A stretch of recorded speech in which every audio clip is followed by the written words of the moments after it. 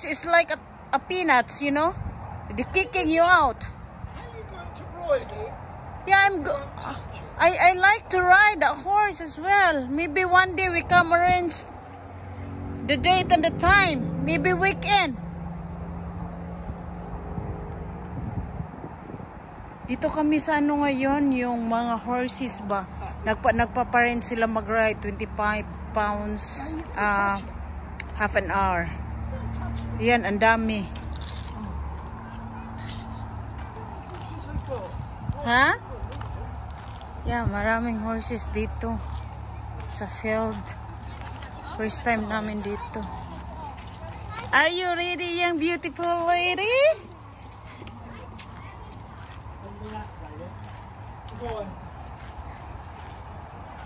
Ang ganda nila, oh. Tingnan mo.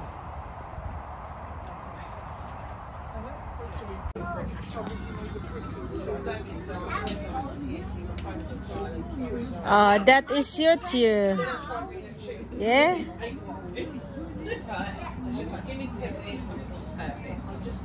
It's perfect, yeah?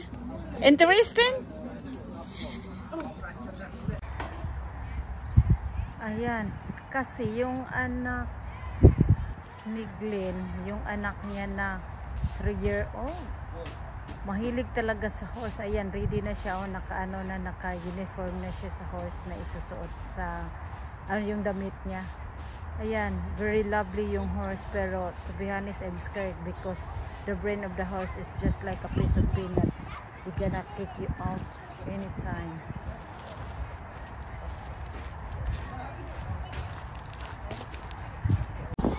I see you do a lot on your own riding. Get up here. Hey? I listen to a word this man says. I listen to Daddy or Granddad? Granddad. Grumpy Granddad. Don't listen to that man.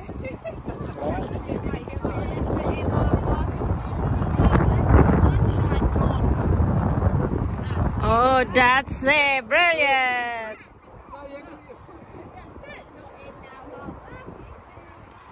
Your foot in properly. The other side.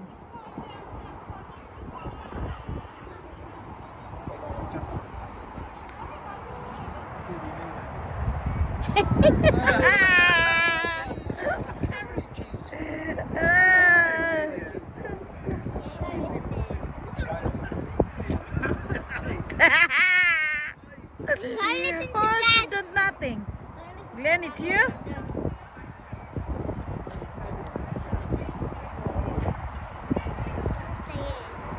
I don't want to sit down. I want to watch her kappa.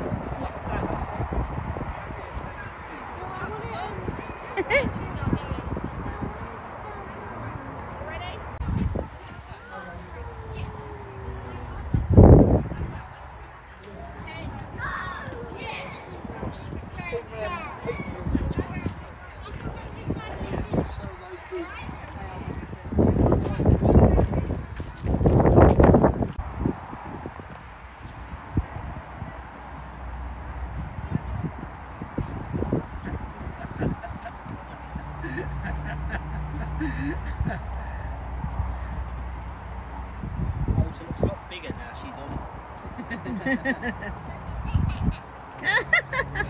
She's laughing. Yeah. She won't talk to any strangers at all, so. But you put her on a horse and she'll talk to anyone. Crazy. I think he's going to have to put his hand in his pocket and buy her horse. Yeah, she needs one. Oh, I think so. Hey, well done. Come on. Well then. done. Let's go a bit of speed now.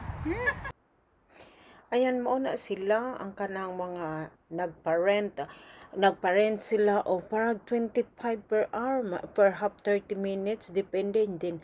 Schedule pud sila ang ilahang kuan magpa-ride ani na ay morning, na ay afternoon, by group pud sila, na isa dagko, na isa gagmay, tanawang ilang mga kabayo. Look after will gid kaayo sila kuan man siya, farm na siya pero private. So kana apo na ni tanda, nag-enjoy siya ana og sakay, mahilig siya ana nga magsakay-sakay sa kabayo, maski toy silig siya og mga kabayo, horsey. So yan, na-enjoy niya yan. Tapos in-invite niya ako. Kami, kagaling ko sa trabaho, nagpunta kami straight away dito. Kaya, yan, na-enjoy talaga. At saka failed yan na malaking failed dyan sa dulo. Ayan, tapos na siya at bababa na siya. Ilang ikot lang yata, parang 10 ikot lang yata siya. Hello guys, welcome back to my channel. Now we are here on seaside kasi Sunday today, tapos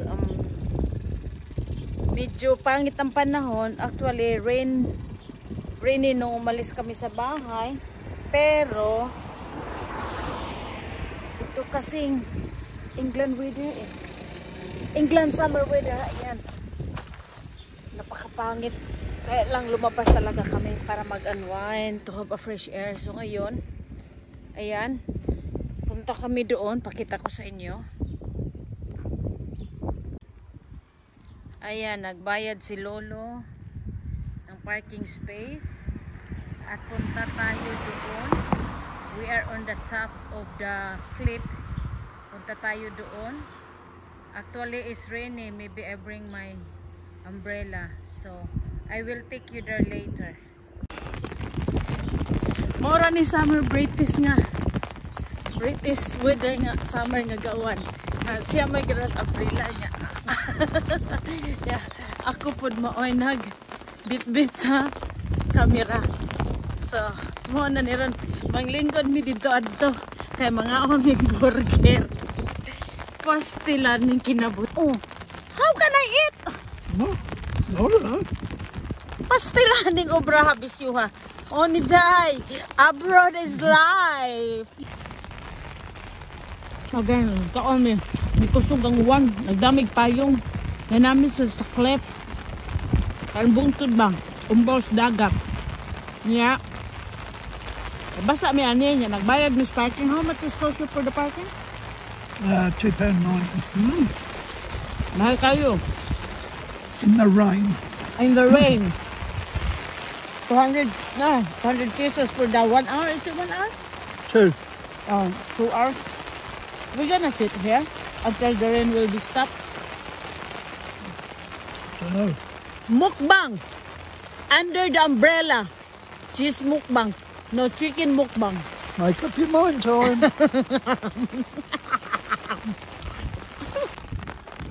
Oh, asa mo mangita ni? Naami sa clip unya uwan man. Yan nga on mig burger. Anang payong baka nabasa ko. Oh.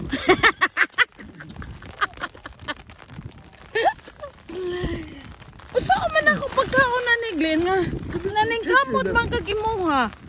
I will hold it, this one, the umbrella. Alright, I'm soaking wet. Why are you soaking wet? It's covering you more than me.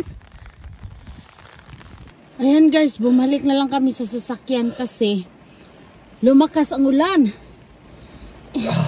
Hindi ko nga din yung natapos kinain yung burger dahil sobrang lakas, nabasa na yung likod ko, pati yung likod niya. Saka, so we decided to get back the car.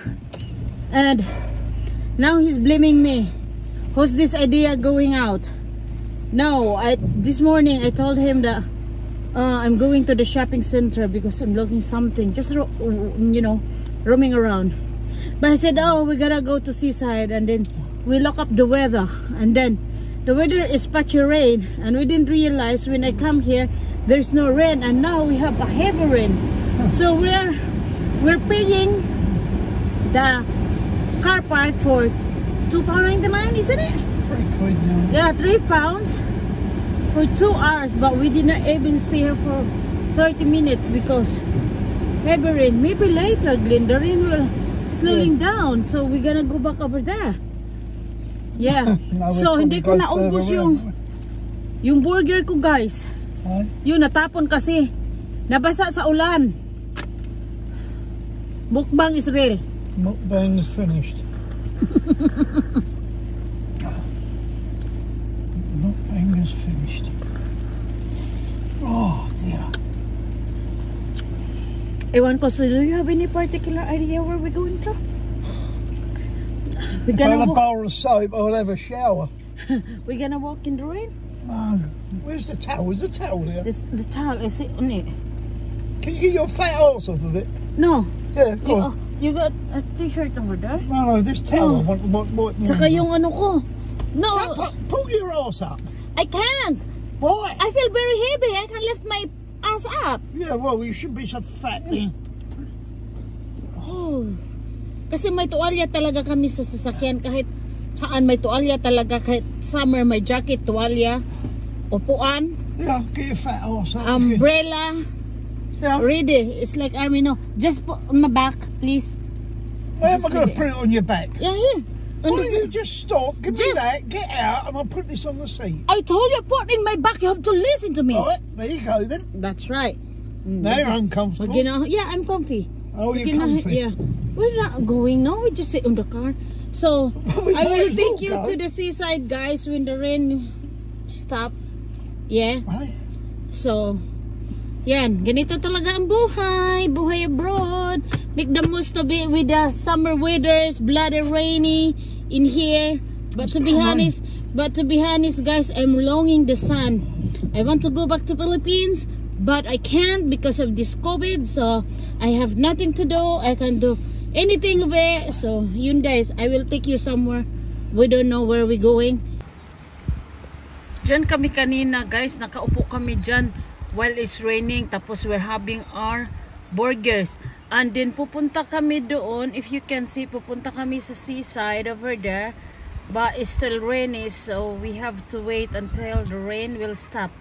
So, dyan sa dulo, yung makikita nyo yan, yan sa dulo na yan, yung may Folkestone yan, is a cafe, or I think it's a pub, and it's very nice over there, particularly inside. Yeah, this is a market. There's no different like in the Philippines, because in Philippines we can have market as well, and we call that ukay, and here we call the second-hand item. So this area is the old train, the other side is the old train railway. So even though it's rainy because of weekend, people will come out in the house, because in the winter time people, they're gonna stay in the house, they're gonna kulub sa house ba. So yan, they have a second-hand book, and then just walking around somewhere here, but nothing, we can do anything because it's rainy. Two lovely dogs with a bloke, and this is the railway. Used to be the train station in here, but nowadays they stop it, and they're gonna sell as well with the cup. Look, it's a five pounds. How much the 5 pounds in a peso? Is about 350, which is second hand. So can you imagine how expensive in here to live in this country? Even it's just second hand, very expensive. We can buy this in Philippines for 50 pesos or 30 pesos, a second hand one. So, and also they have a house decoration, and I enjoy a little bit even it's rainy, and this will gonna be in my video. See you soon for my another vlog, for my another update. Thank you and bye.